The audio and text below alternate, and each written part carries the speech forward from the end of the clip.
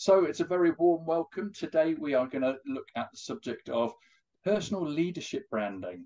Why might you need to brand yourself as a leader?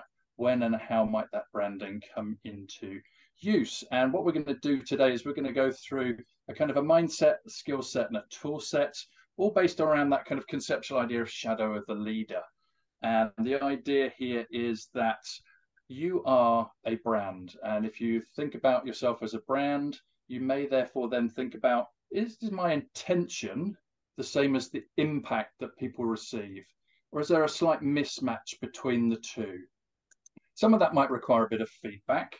And therefore, in terms of the skill set that we're thinking about getting people to there apply, is that how do I go and get that feedback and use a brand key as a tool that I'm going to introduce you to? And my offer to you is that if anybody back in terms of their brand key, having taken some time to reflect and complete it, please pick up the phone and connect with me. I'm more than happily take you through that offline. So we're going to share the brand key towards the end of this session. If you are new to Uspire, this is what our vision is. And we just try to get out into the marketplace and provoke people into thinking differently. When they're provoked, they then feel a little bit more energized because it's thinking, oh, this is a bit different. And through that energy, through that interaction, I might be asking you just to do some chat or to share your thoughts and engage with us. We tend to find that people therefore then are then more open to transforming either the way they come across, the way they lead their teams, or the way that they lead their businesses. We're going to look at this. What is brand you? What is brand you? What do you stand for? And also, what do other people use to describe you? What words do they use? So we're going to get into those as we flow through the first session. But I'm going to ask you just to introduce yourselves in chat, if you wouldn't mind. Just open up the chat. Just write your name, where you're from, and what your expectations are. That would be really useful just to get you engaged with this session. I like interacting. I like people sharing stuff. I like you making connections with one another. So just please drop that in.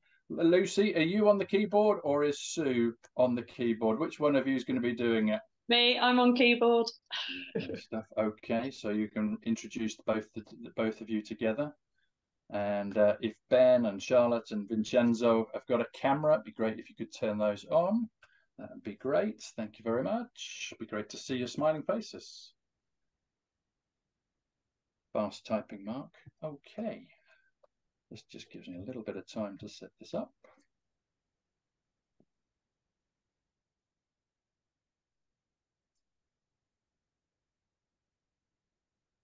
Stuff spread all around.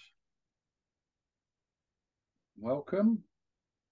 Welcome, Barbara. Great to have you on join us. Thank you very much. Welcome, Kate. Welcome, Charlotte. Mr. Cooper, great to have you on as well.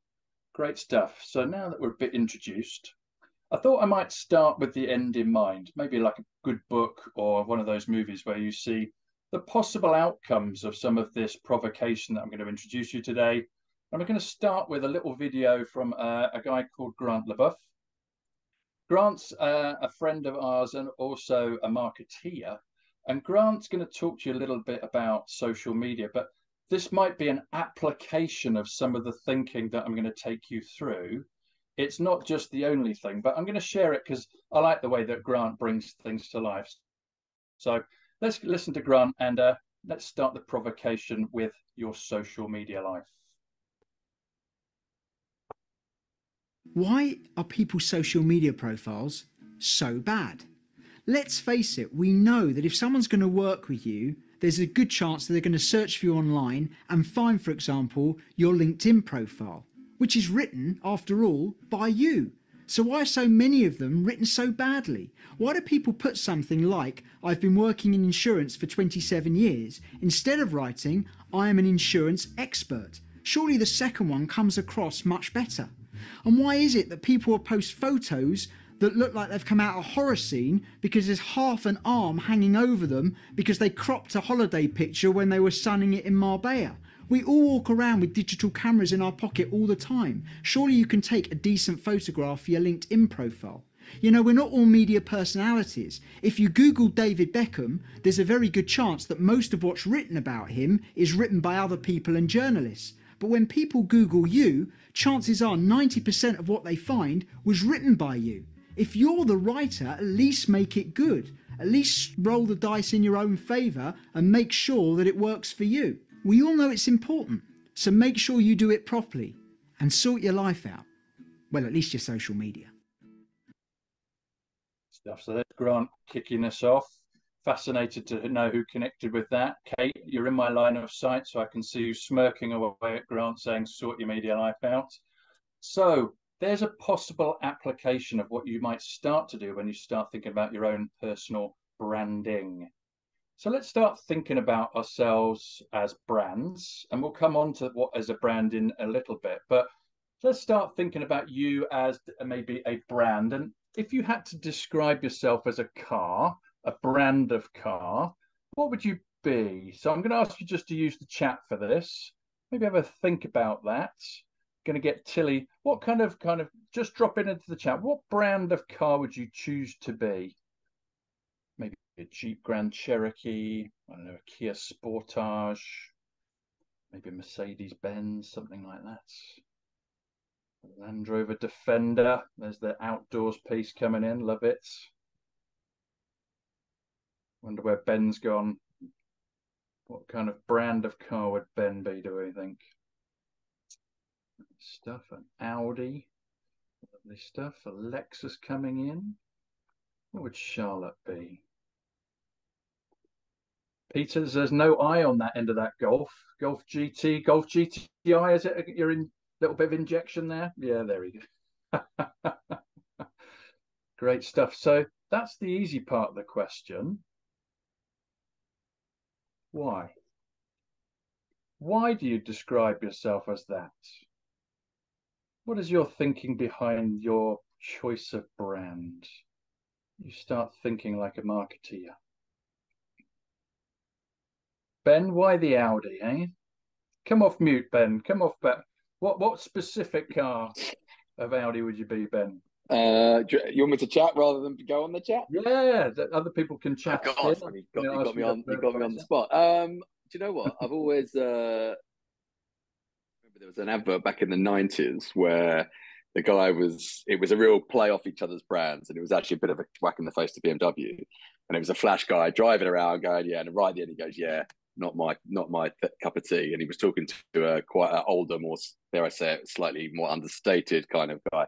And that was probably 20 years ago. I've always remembered it. And brilliant branding, I might add. So yeah, I've always just felt like it's a nice car, but it's understated. It's you know what it is, but you're not giving it the. So I don't know. I feel like if that was me, I'd like to think that I'm serious, but I'm not an arse. If that makes sense. So there you go. If that makes sense. So listen to the words that you're using in terms of that serious, understated, that quality, maybe a bit serious, but actually, not taking myself too seriously. And Karen's looking at the words like, high quality, whereas you've got Lucy talking about practical. So looking at the words of particularly cars that you use to describe yourself might start to create a little bit of a mirror back to yourself in terms of what it is that you might start to say about yourself when you start thinking about your own branding. So I'm just going to ask for some thumbs up and thumbs down. If you've got your cameras off, you can use an emoji because not everybody's got a camera that works. The question I've got is the car brand that you typed into the chat the car brand that you own? Yes or no? Just give me a thumbs up. Yes or no?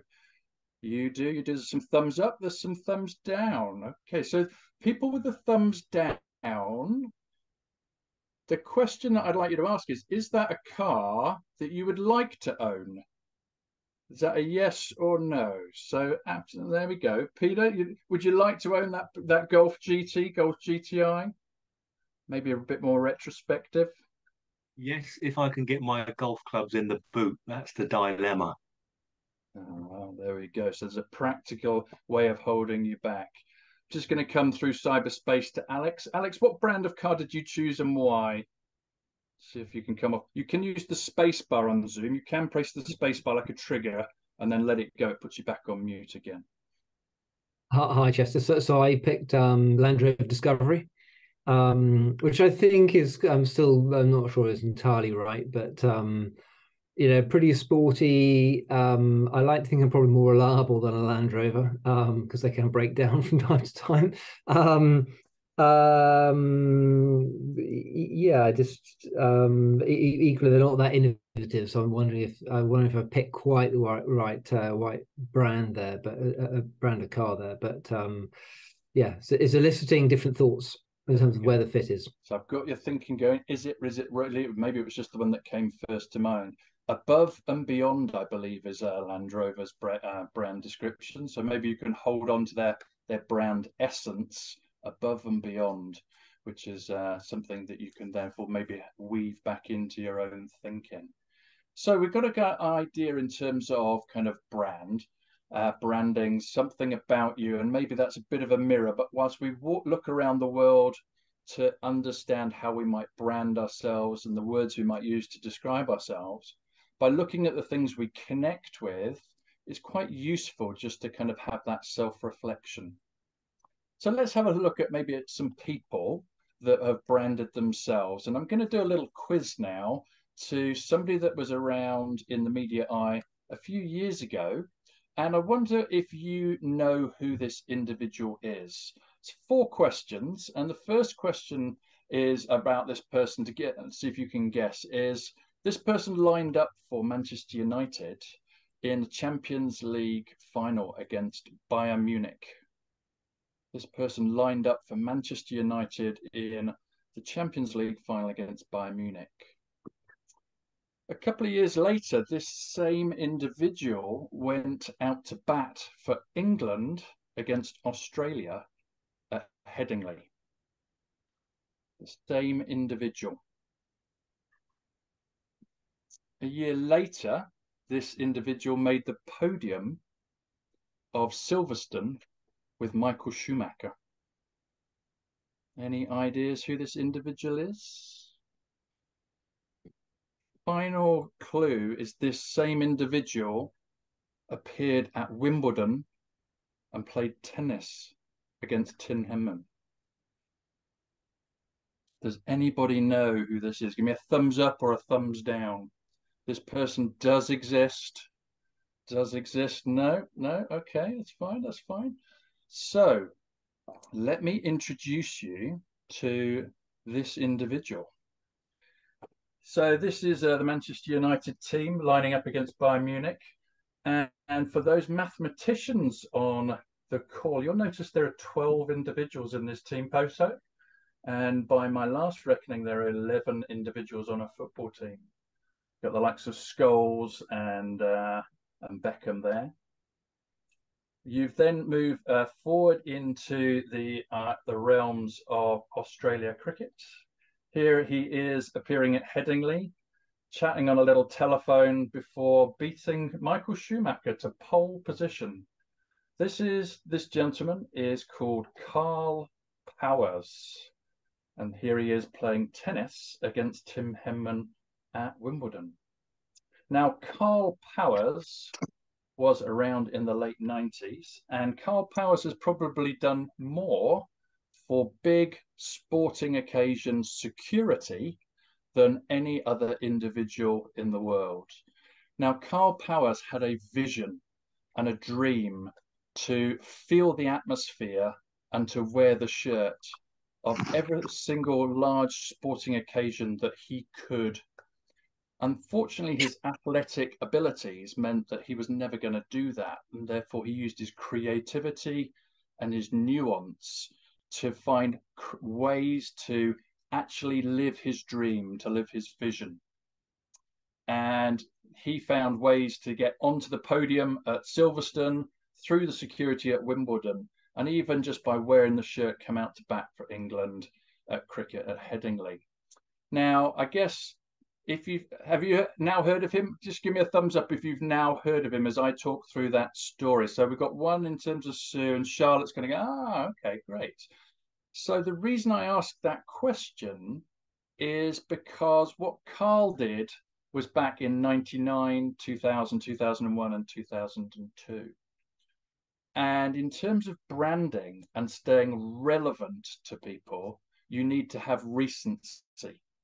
And when you heard Grant LeBoeuf talking about sort your media life out, or at least your digital social media life, he's also just talking about relevance, recency, and reach. Now, Carl Power did all of his work before social media, and he created notoriety with just mainstream traditional news. Can you just imagine the reach that he may well have got had he done all of that stuff in a viral environment? So we talk about Carl Powers, but people have just not heard of him because he's not recent. Therefore, when you start thinking about yourself in terms of branding, how you stand, how you project, how you communicate yourself as a leader, you've got to keep that recency. You've got to keep that ability to be able to reach out to others for them to really understand your relevance, your message. So there's an element of repetition here. So if you think of yourself as a leader and that you've done a bit of branding, you've posted some stuff on LinkedIn and you sit back, that's not going to work and not going to cut it in today's digital age, where people continually need reminding of what your values are, what you stand for. Why should they be buying into you? So that's why I'm going to start getting into this idea about what is brand you, what do you stand for, what's your intention, and what's your impact? What's your impact? So we talked about a little bit about branding, some people that have branded themselves, reach relevance and recency. Let's just dial back and then think about what a brand is. So I'd like you just to drop into the chat what you believe a brand is. What is a brand? And whilst you're doing that, I'm going to tell you what a brand isn't. So whilst you're typing in there, what do you think a brand is? A brand is not your logo. A brand's not your website. A brand's not your product. Okay. A brand is not the look and feel of your Uspire slide. Okay. Alex fast in the typing in there. A belief system. Yeah, I love that, Vincenzo. A story, a compelling story about you. Okay.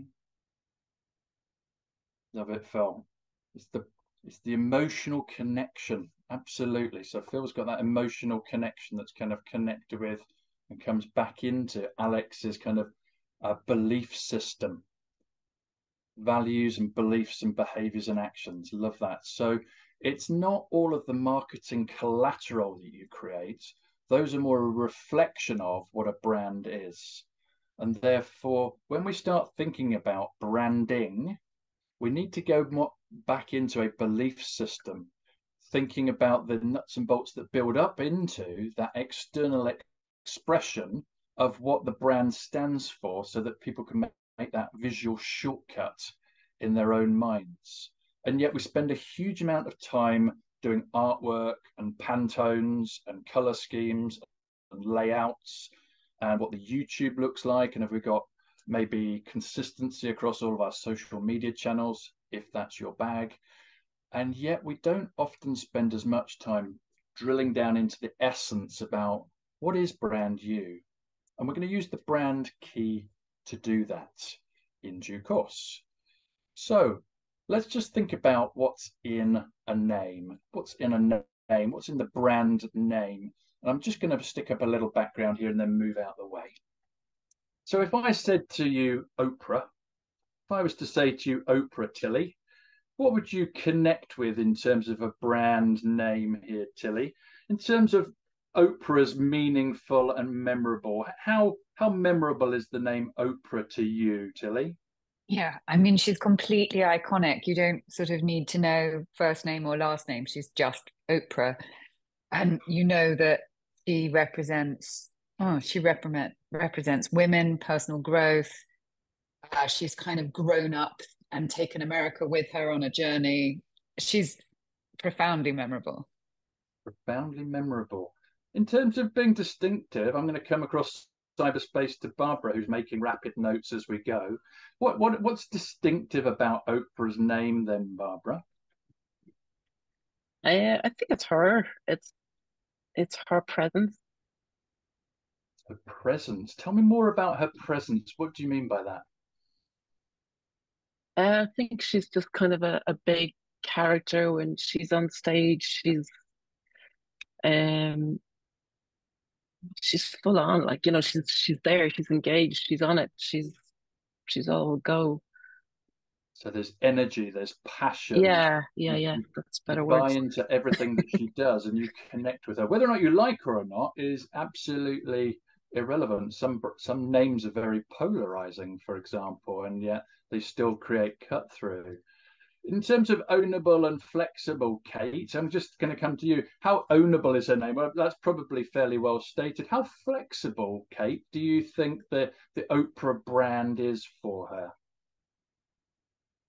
You're going to have to come off mute there, so you can either It hold your it space. it, There you it go. it's opened many doors for her. I suspect it's absolutely kind of, that name is going to get you in through any door, really, isn't it? Stuff. And does it make her likable, do you think? Uh, that's everybody's own perspective, I guess. It's that's an opinion, not a fact. Great stuff. So absolutely, quite.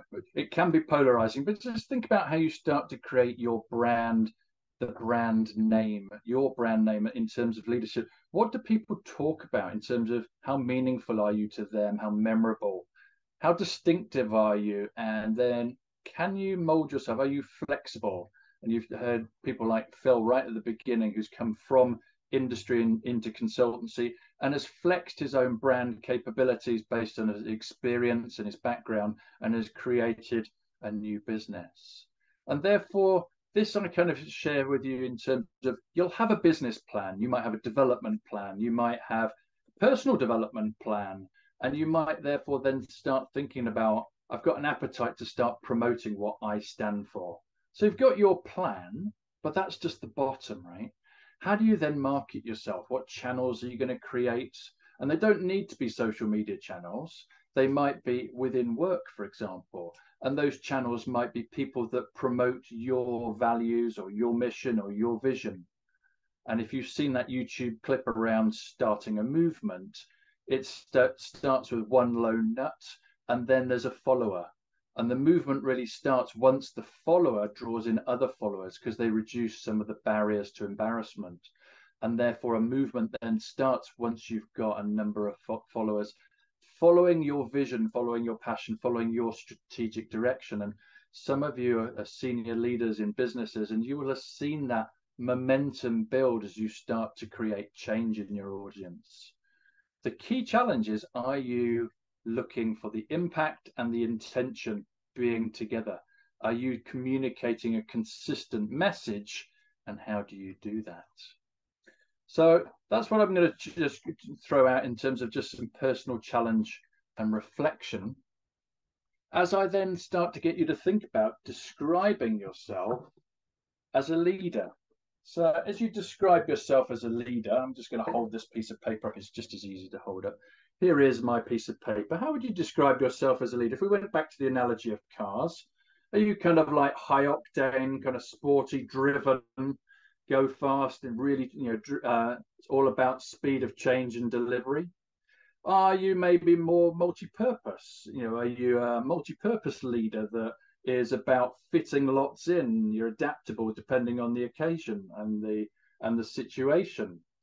Maybe, although this is now slightly more mainstream, you're more alternative, you're new, you're about innovation, you're about big ideas, you're about creating change. Maybe you're kind of more of the explorer, you're into going places, you're into giving things a go, going to the path less trodden or the one less driven.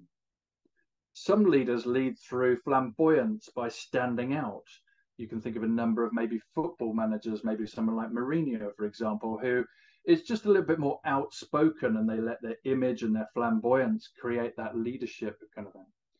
Now, hopefully you're not really in this kind of category here, which is kind of feeling a bit dilapidated, a little bit beaten up, a little bit left on the side and potentially needing to kind of reinvent your careers. But how would you describe your style of leadership and and your so drop that in the chat for me. Just drop it into the chat. How would you use words to describe your personal leadership style? How would you use words to describe that? Thank you, Lucy. Great stuff. Ben, where have you gone with your thinking? Drop that into chat. You don't have to come off mute, but you're very welcome to. How would you describe your own leadership style? A bit more of a tougher question, that one. I'm starting to get you to really start digging in and thinking about. Open.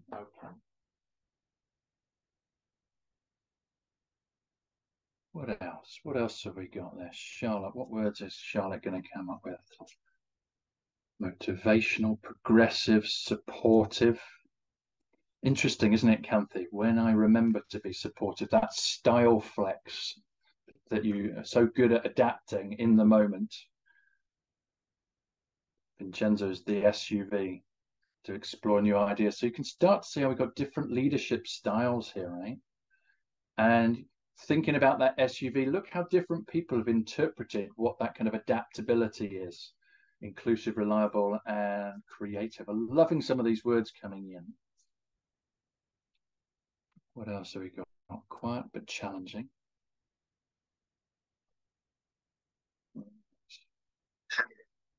Okay, so what I'm going to do now is I'm going to change tack very slightly, and I'm going to introduce you to a friend and colleague of mine.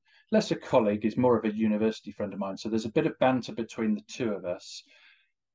His name is Ben Shepherd, and Ben Shepherd, for those of you beyond the UK and Ireland, is a TV presenter. Ben's going to be talking about developing his brand Shepherd. And just, I'd like you to think about this question. What do you hear Ben say that connects with you? And feel free to drop it into chat as you watch the video. Some people like to capture notes in the moment.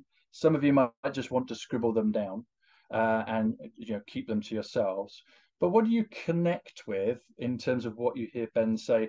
And he's talking about actually going through a conscious process of branding himself. And I'm conscious he's a personality, but I think it's really useful for people to hear how professionals go about branding themselves. See what you connect with and what can you steal and pull back into your world. And Mark, I'm just going to ask you just to let me know that you can hear the sound as I start to share this. And that from where you start to where you want to be is you have to be more strategic about it. I've worked that out over the years. And it got to the point where the decisions that we were making and that I was making with my agent and my family as to jobs that I was doing and how I was being seen was a little bit scattergun initially. And if we wanted to be we wanted to work out where I want to be, if we wanted to create, and I think you mentioned this, if you want to create a vision as to where you want to end up, that will help you guide your path to get there. I did some interesting brand planning with my sister and her husband. They have a company that did a similar thing to what you're doing here, Chester, and it was fascinating because one of the great ideas that they had that they presented me with was my niece, who was a little baby at the time, sitting on a bench, and there was a plaque at the top of the bench. I mean, how many people sit on the bench overlooking a beautiful view, and there's a little plaque saying this bench is in memory of Chester Robinson. He was a passionate, excitable, charismatic person, and he will be sorely missed, or something like that. And the idea was, what do I want that plaque to say when eventually I have finished my career, when I've retired? What do I want people to remember me as? And if you can work out what you want that plaque to say, then you can start plotting a course to get there. And through sort of exploration with them and going out to consumers and sort of doing lots of focus groups about me and what I do, I was able to work out all these things you've talked about. What are my values? What do I stand for? What is my strategic difference between other competitors? Who are my competitors? Now, of course, the competitors for me change because I can move into a different environment. At 2010, I went from doing the breakfast to going into Sky Sports. And so that environment changed dramatically for me.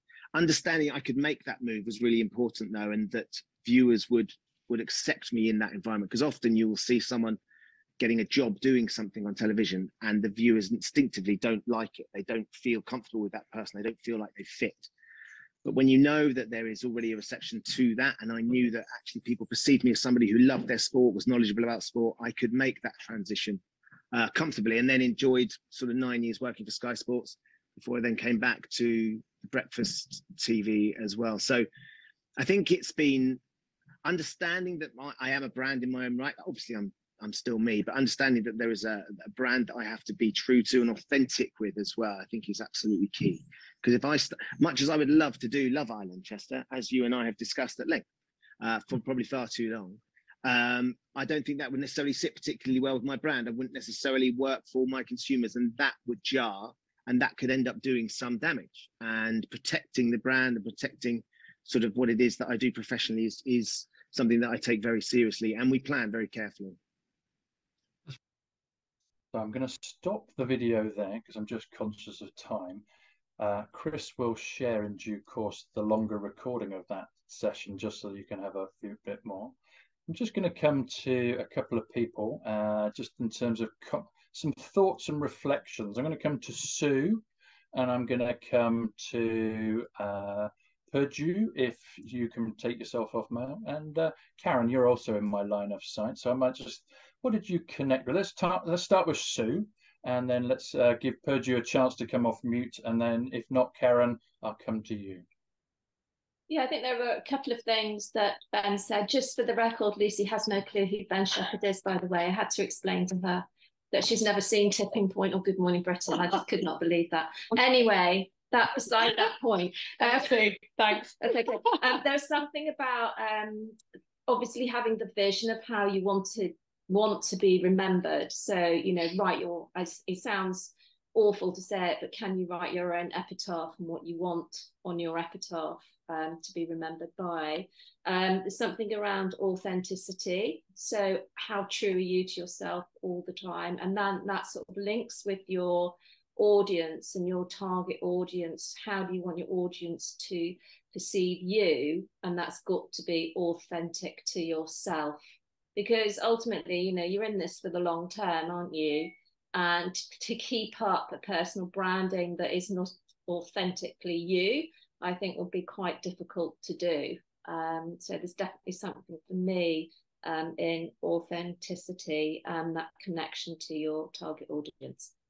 Lovely, great reflections. And yes, I think she may have seen him on, say, Ninja Warrior, or maybe she's more of a football fan, and maybe she would have picked him up there. But that's because he's a flexible kind of TV personality. But it's fascinating to hear what you say around authenticity. I think the line is, I think, therefore I am. And potentially you can start to move yourself towards that sense of change, but still remaining authentic to yourselves. Purdue, if you can come off mute, that would be great. Otherwise, let's pivot to Karen. I can't see her coming off mute. So Karen, I'm going to look at you because we've got verbal visuals as well as verbal. Great.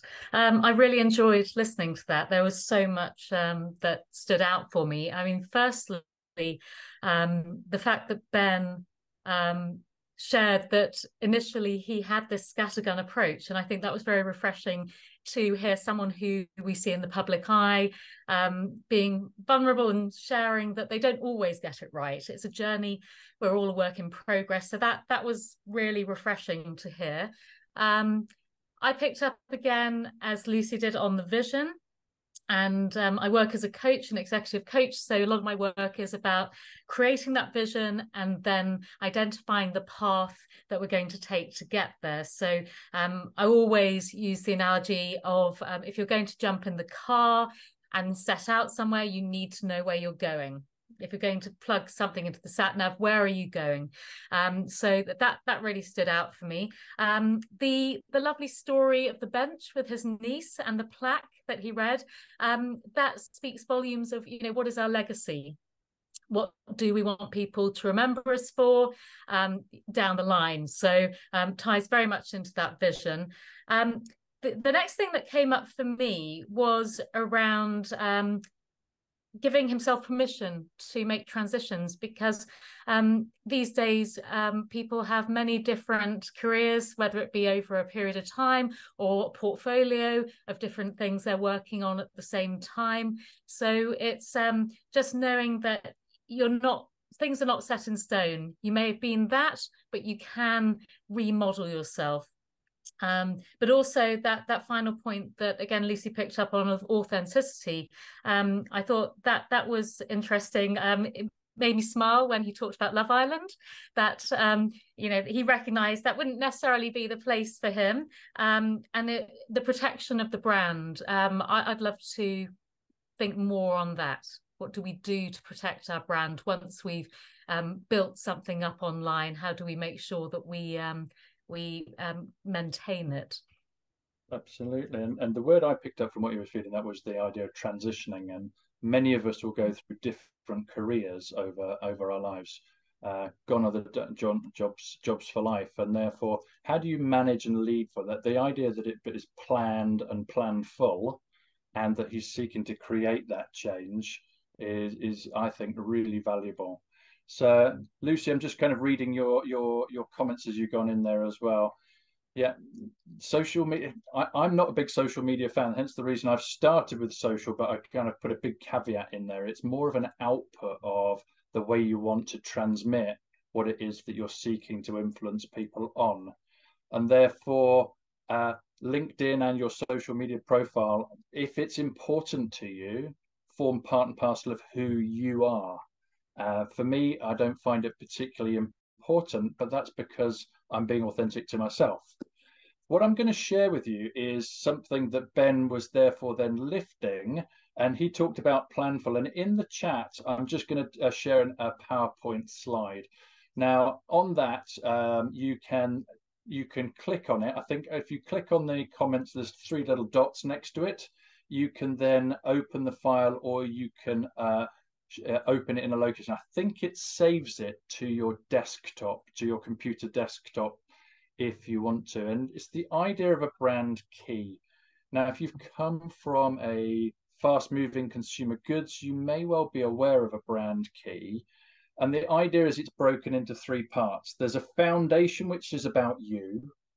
There's your offer that sits above it, i.e., why do you differentiate yourself versus other?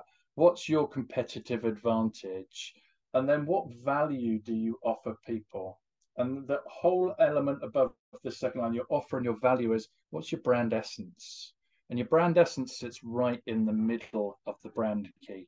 Now, if you're not able to open that up, what I'm going to do is very quickly share a screen. I don't do too much PowerPoint, as many of you will be aware of, but you, just like a brand, that's why I started with the idea of a car or something innate. You, just like a product, a goods, or a service, can brand yourself. And here's a structured way for you to do that.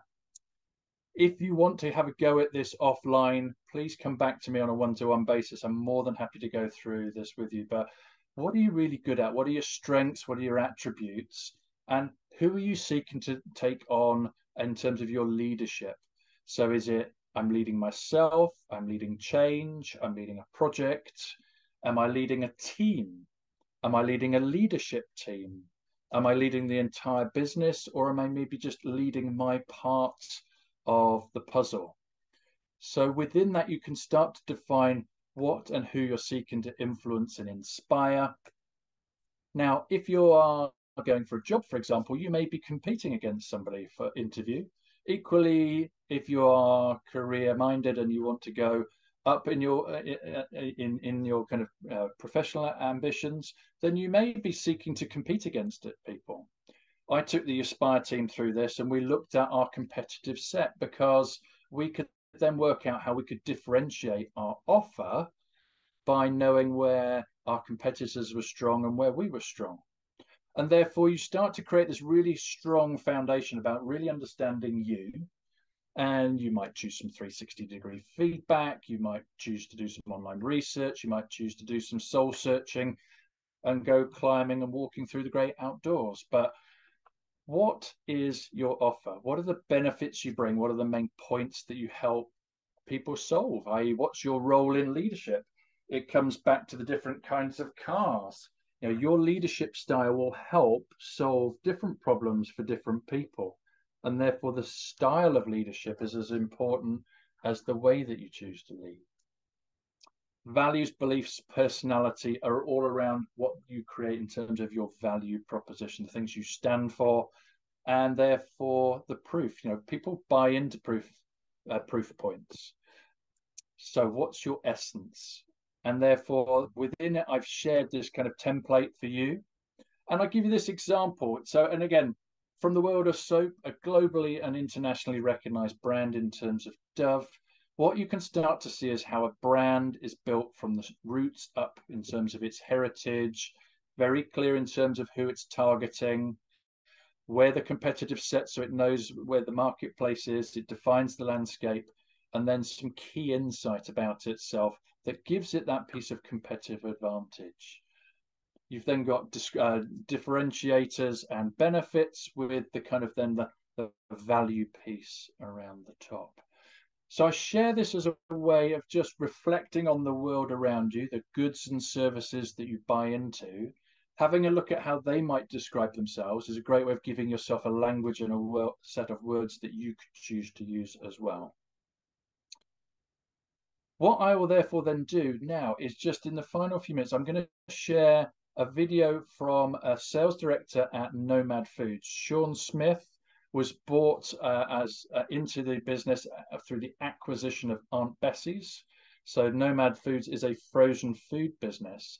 And the reason I'm sharing you this is somebody that's walked ahead of you and has actually used the brand key and is leading a business and leading growth. So I'm just going to let Sean share his thoughts and reflections on that. And again, listen and steal with pride some of the words you hear Sean use, because for me, this is about giving you a proof point that it's worth investing your time to do this properly, because you haven't got time in 50 minutes online. So you're going to have to do the brand key work offline. Let's just listen to Sean as he then shares some of his thoughts. Branding exercise, having used the brand key probably about a year ago now, I think it was, that we were together. What kind of impact has it had on you? It's genuinely, Chester, it's been immense. And I think from my initial skepticism about the idea of branding myself, you know, I remember sort of being invited to the session, and you know, I probably didn't articulate this, but I was a bit skeptical about the idea of brand Sean, if you like.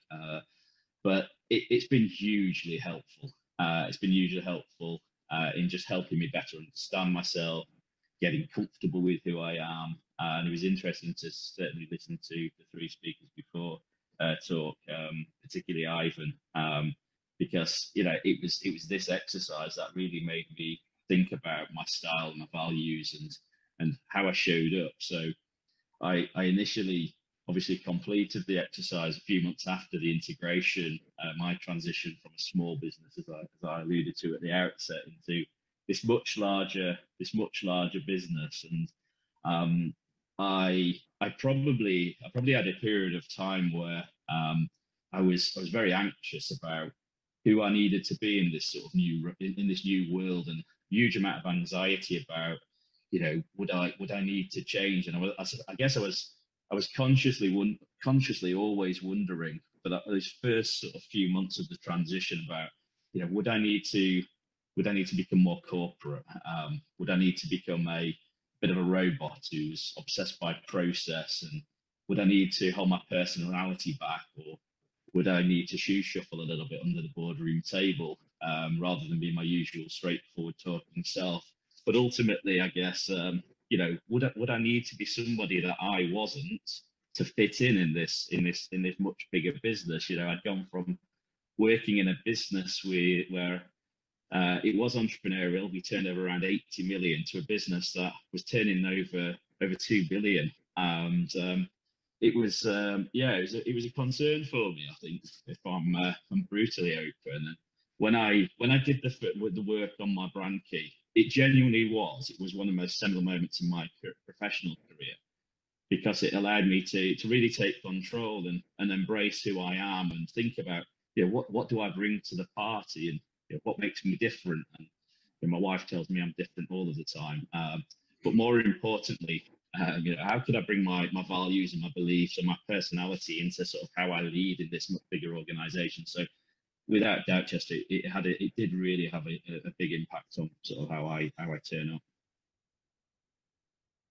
So again, I'm going to stop the video there because of time. I'm conscious that we promised you just a 50-minute session. Sure, Chris, I'm sure will be sharing onwardly the whole of that interview because it talks about the impact on his business and on his team as well. And he's had some 360 feedback in terms of how he's then shared his brand key with his team. And he's then asked them to do their brand key as part and parcel of everybody getting a much closer, genuine understanding of what makes each other tick. So it's a super simple tool, but it actually requires quite a lot of deep soul searching to do well. But it can be foundational, it can be seminal, as you heard him say. So I share it as a gift to you. We as a business went through it ourselves, and it has helped underpin our 3 to 5 year plan around where it is that we wanted to take Uspire, and we're well on that journey now. So I'm conscious of your time. I'm conscious it's lunchtime. I'm going to ask you just to do one final thing, which is in the chat. Just write down a few words that you have connected with or taken out of today's session. And whether or not you would like any further follow-up in terms of the brand key, just let me know on a one-to-one basis. So just drop in some of the words that are resonating with you on a personal perspective.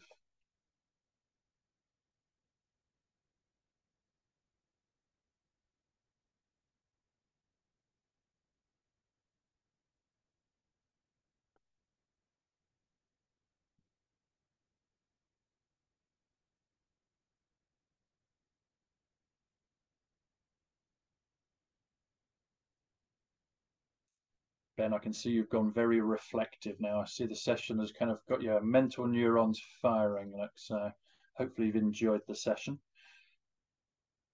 After you've fired in a couple of words in terms of your personal reflections, are there any questions? Are there any questions from the group? I'll take myself off spotlighted view so I can just see everybody. Are there any questions, any thoughts on any reflections? Just wave a hand if you've got any reflections that you feel like you're happy to share with the wider group.